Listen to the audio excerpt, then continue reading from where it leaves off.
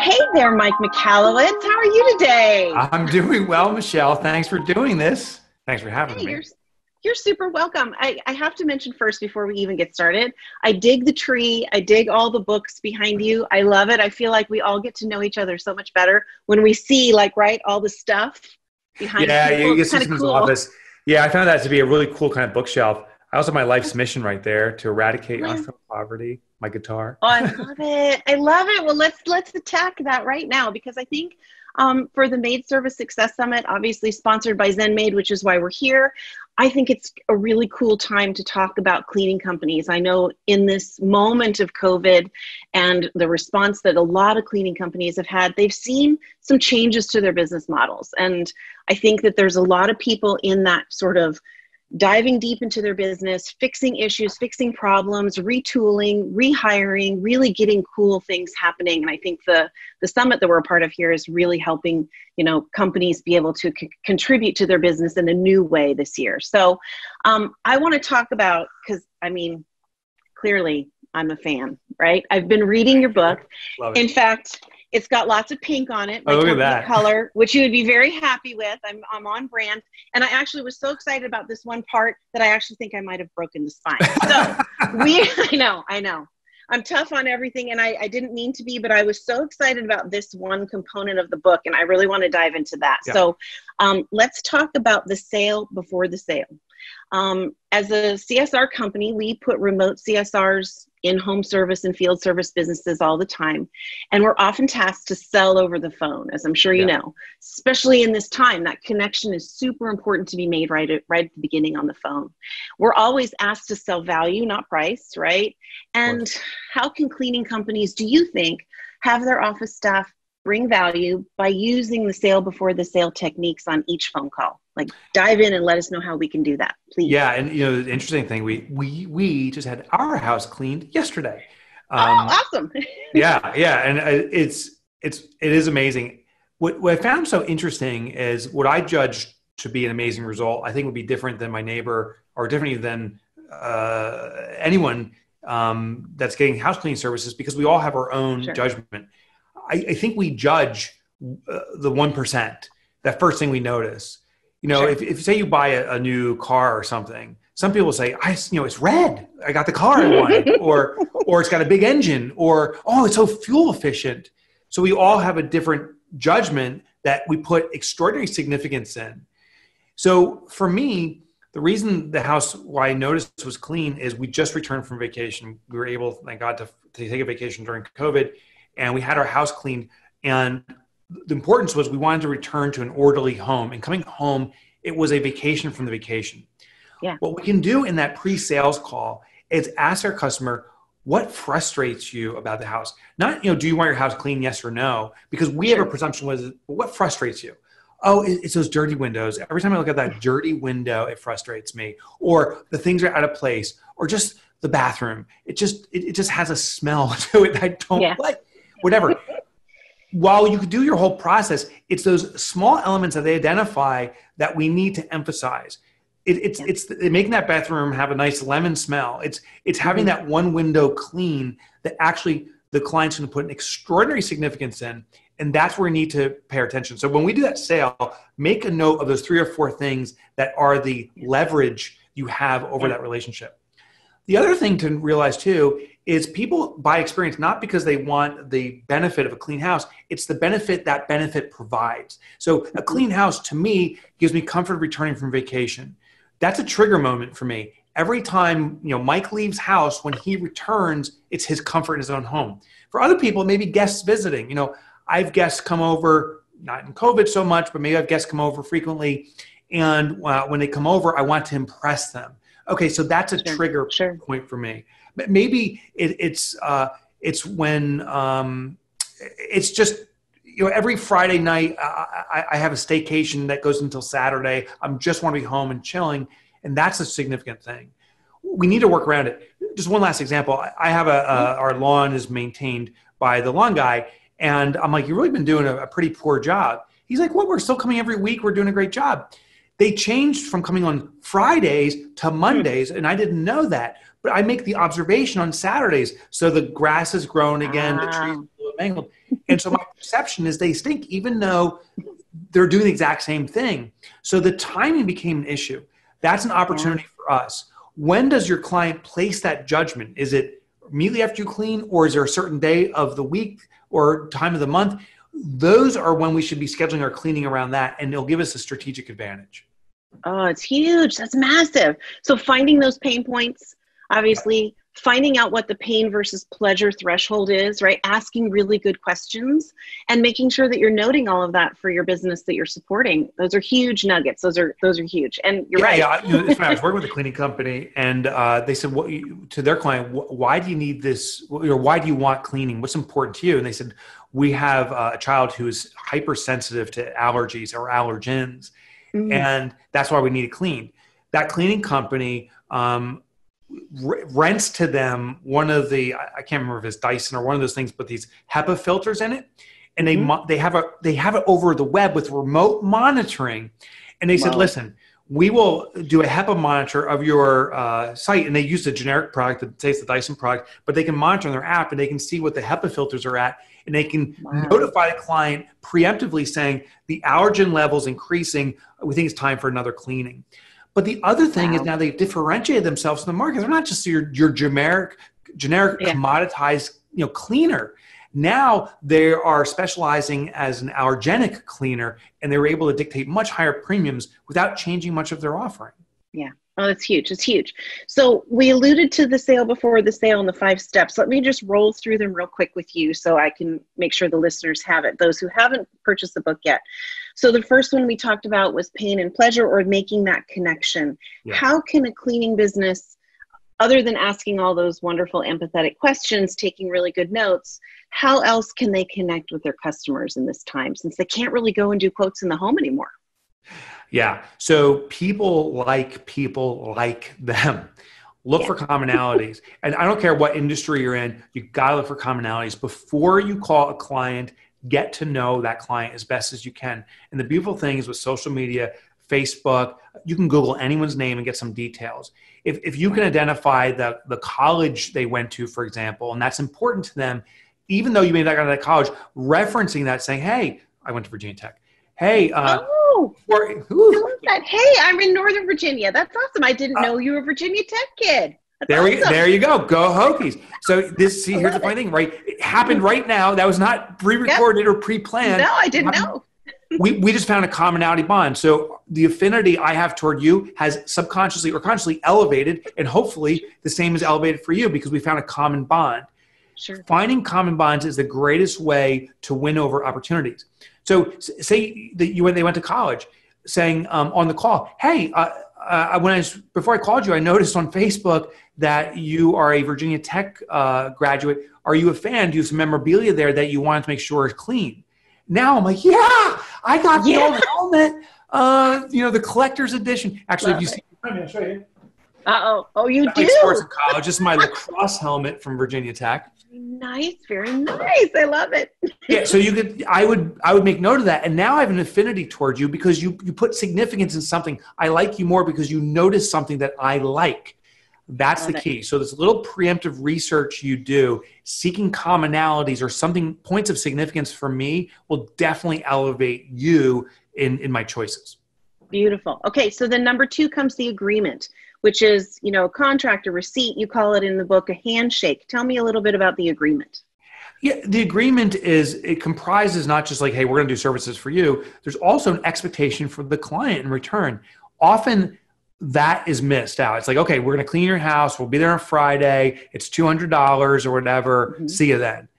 The agreement's got to be the expectation for the client. See, how should they prepare? Saying, listen, a lot of families, when we come, you may not believe this, but they clean before the cleaner comes because they don't want to embarrass themselves. I totally do. I'm guilty. Yeah, right. And by the way, every family does that, or most do. So the cool thing is now you have like this insight.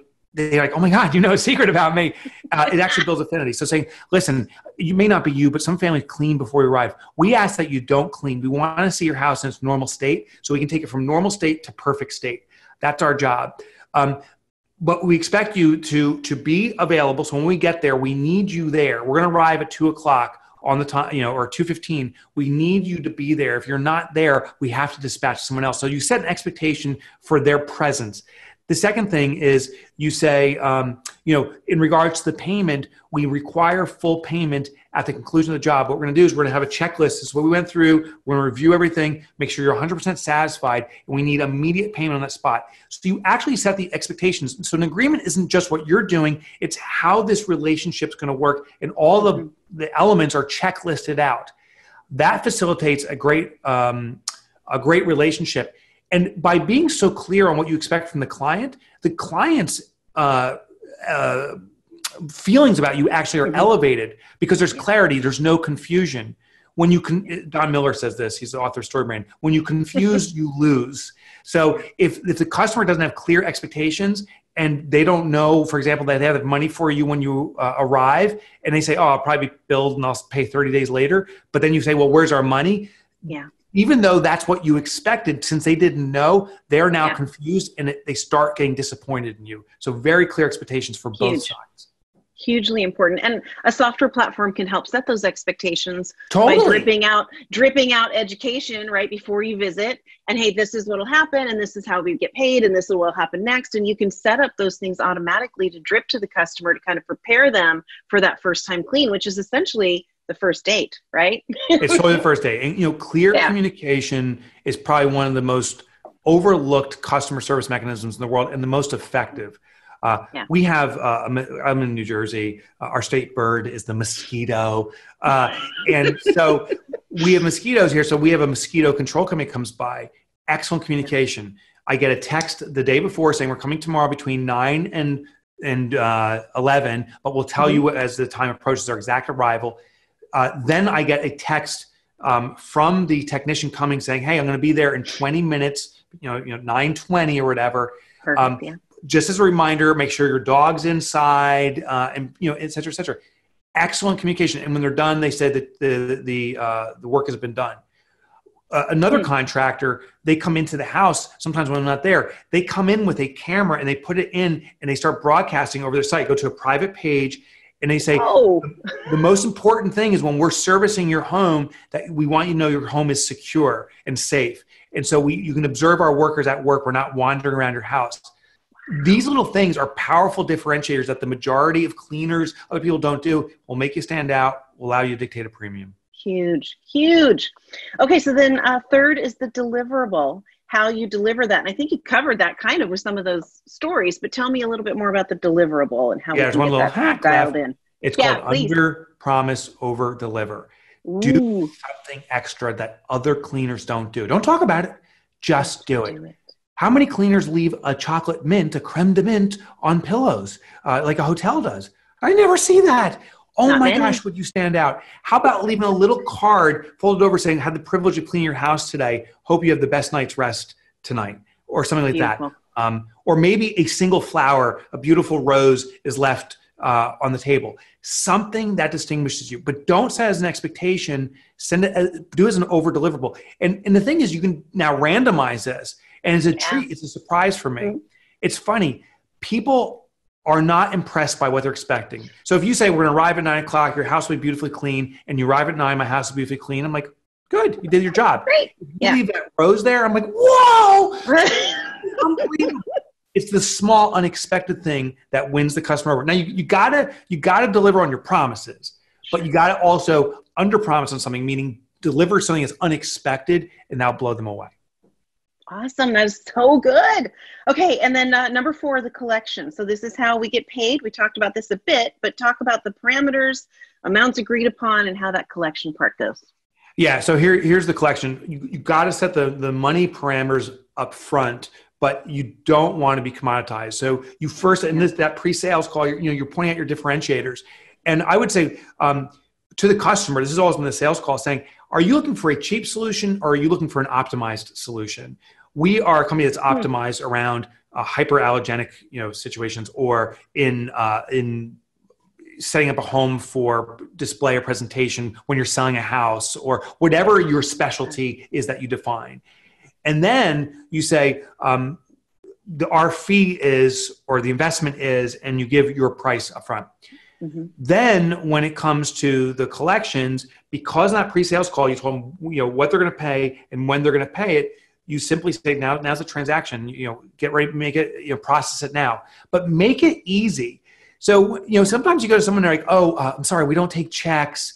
It's got to either be, can't be cash. It's got to have a credit card, and I don't have a credit card on me. It's confusing. So give multiple payment options, but set those expectations on early. But give me multiple payment options. I can swipe a card, or I can pay cash, or something like that. The second thing is look at payment plans or installment plans where people can pay a monthly fee. There's this wonderful all-inclusive thing too when there's an emergency or something like that. What if you, instead of charging $200 per clean, say we have a $450 monthly all-inclusive clean fee, which includes 2 visits plus emergency monitoring, like that example I gave you with the Dyson hypoallergenic monitor. Give it some unique term that will dispatch someone to do some spot cleaning or something like that. When people get onto an installment plan, here's the interesting thing. They often become less demanding of the expectations. So our fear is like, oh my God, they're going to call us all the time. They'll actually probably call us less. But the other thing is now you can start optimizing yourselves. You can start saying, listen, I can keep this place the cleanest if I actually arrive, on a Friday and do it, because now I'm observing how they use their house and so forth. And I can schedule and coordinate around other clients I'm going to shorten the distance of travel, because travel is an expense. You got idle time. So now I can start doing pockets and locations, and you can start optimizing it.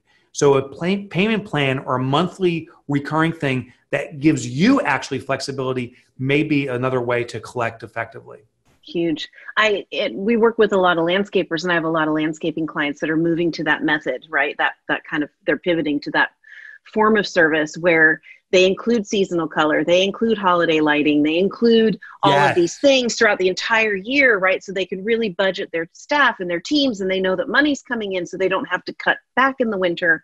And it's been explosive in the landscape industry doing that monthly method. And we just promise that we're going to keep your grass cut and your house looking good. And that's it. How many times we come is irrelevant to you, but we're just going to do it. That's our promise. And the most interesting thing too is now it's about you align your wins. So I used to be in the computer industry. We used to do what's called break fix. So someone's computer broke, we would go and fix it, and we charge for the time we spent fixing it. But honestly, the more time it took me to fix something, the better it was for me financially. But the client wants it fixed faster and cheaper. So we are actually at odds of what optimal is, and we kind of settle in the middle. So no one's really winning. When you have these flat fees saying, I'll fix your computer, whatever is the issue, for $100, but you got to pay me $100 a month, even if there's no issues, we're both motivated to have as few issues as possible. They have an expected expenditure, and my job is to make sure that computer's humming along all the time. Now with cleaning, there's an expected expenditure for the client, and our motivation is to keep the place as clean as possible and minimize the need for re-cleaning. Exactly. No, it's so good. No, it's huge. Our tech guy's on a stipend like that every month, like on a membership, and it's perfect. It's right. I don't ever feel like it's an out of my way expense when he comes to solve something for us. Technologically, it's awesome. So I love it. And then so wrapping it all up is the conclusion. So once everything's kind of done, how do you put a beautiful bow on it? And I know in cleaning companies, these guys really live and breathe recurring services like we just talked about. How can we move them as the part of the conclusion to becoming one of those recurring customers? Yeah. So the conclusion of any service should be a recap of the service. I am surprised how many businesses complete a service, they do an extraordinary job, and you don't hear from them again. There should be a follow-up after that saying, here's what we accomplished at your house. The next day saying, we cleaned this. You kind of like, if you ever get your car checked and there's a check, we checked the windshield, a checklist that arrives. That gave me confidence. Because when a service is done, I see the elements that I noticed: the clean window, the bathroom smells lemony, but I don't see the 100 things that were done. So I start diminishing the value of other services. So at the conclusion, we send the checklist and said, hey, we did our 75-point check. Here's what we noticed and cleaned. The second thing is there's upsell opportunities here saying too, hey, we noticed that you're accumulating a lot of pet hair, around the bed and so forth. We suggest a deep clean that we do where we actually lift the bed and go under it, once a month to remove that because it can collect bacteria, and actually even you can get like ticks and stuff like that. Like there's an opportunity through that. And then the last thing, which I already mentioned though, is those pleasant little surprises, that extra rose or something. That is a great way to put a bow tie on an experience. One last thing is also consider starting clubs or groups. I call them buyers groups. And this is something that restaurants actually do very well. If you ever go to a restaurant and they give you like a punch card, like use 10 per, well, there was a study done that if you punch out 10, you get the free pizza, we'll say. Yeah. It's actually better to have a punch card that has 12 spots, but when you give the person a card, you punch out 2 when you give it to them as the initial thing, and then they still have to fill out 10. So the reward is exactly the same, but it gets momentum. This is a great preemptive move to move toward conclusion faster. Every 12 cleanings or whatever, we'll give you a free cleaning. But what you do is when you arrive on that first visit, punch out 2 and say, hey, we wanted to get you started a little bit faster. And now they've already made progress. And now at the conclusion of every cleaning, another one gets punched out. You can do this for software too. It doesn't have to be a physical. Sure. But another one gets punched out and you start seeing the momentum. So the conclusion actually shows momentum toward a bigger result. When they get that last one, they get a free cleaning and you start the process again. So that's another way to keep the momentum going at the conclusion. Huge. Well, that is awesome. I got a ton of information, not only from reading the book, but now just from spending this time with you, walking us through these 5 steps. I think this can be a really good customer service framework that you can start to hang customer service on and make it part of what each one of your, members of your team accomplishes. And let them know these steps, let them do the sale before the sale, and understand that each part of the process is super important to supporting every other step. Right? Yeah, I agree. And the nice thing is you can start with just one and then let the next one come. Not immediately. You don't have to master all 5 steps. But let's start at the beginning, get that first one going, and then add. And you will start seeing positive change immediately. The biggest element is it differentiates you. Yeah. So many companies don't do any of these steps. The first time you do the first one, you'll start standing out. And then you add the second technique and then the third.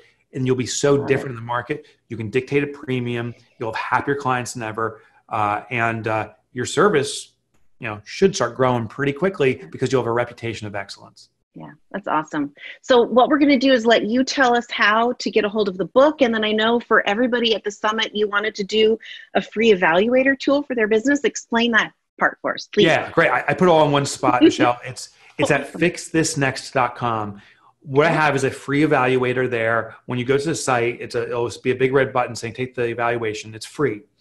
What it'll do is it will ask you about 25 questions. Overall, it takes about 5 minutes, but it'll pinpoint in your business what the current weak spot is, the one thing that your business needs from you the most. And there's no downloads or anything. It immediately puts on the screen and you know what to take action on in enhancing your business. There's also, I put in there details to get the book if you want to check it out. Awesome. Well, thank you so much for your time. It's been incredible. Thank you. I promise I will not break your book much more. You're welcome to break as many as you wish. Michelle, thank you for this. It's been great. Awesome. Thank you so much for joining me, and we'll talk to you very soon. Thank you. Bye-bye.